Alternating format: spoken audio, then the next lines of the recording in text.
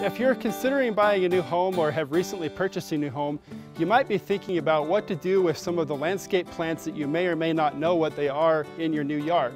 Before you make any rash decisions about removing or cutting things down or possibly digging things up, you might consider waiting until late spring or early summer till things are leafed out and bloomed out. You can get a good idea of what it is that you have and the health of those plants and how the colors work with your landscape.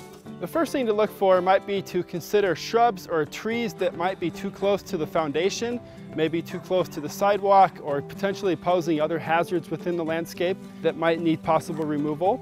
The next thing you'd want to look at is any potential disease issues that the plants might have in the area, and then start to think about making this landscape your own. Oftentimes when we have a nice plants growing and they're healthy, we are hesitant to remove them, but the important thing to remember is this is your property and it is okay to remove plants, and it's okay to make it your own and make it something that you will enjoy for many years into the future.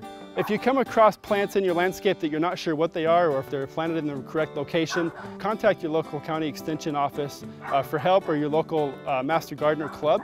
This has been Caleb Carter with the University of Wyoming Extension. You're watching From the Ground Up.